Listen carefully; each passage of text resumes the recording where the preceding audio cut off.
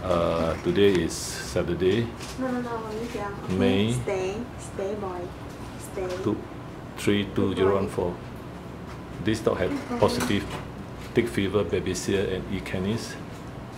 Given 2 days of Imidox injection, the color is a bit pinker. And this side, you can see there is good result because the dog was eating on his own yesterday, and he's more alert and barking when his owner came home. Not like 2 days ago, he was really very tired, and the mucous membrane was very white as white as snow actually. As white as snow, and actually now you can see it's a bit pink, but you can still see it's quite white. But here it's white, but not as white as that day. But it's white. This is white because of the loss of blood and low platelets. The other eye also white.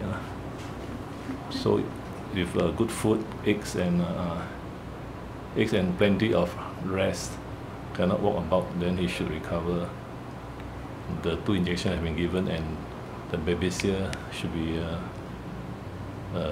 eliminated by the injection. So it's good news for the owner. The dog is actually more active. Okay, thank you.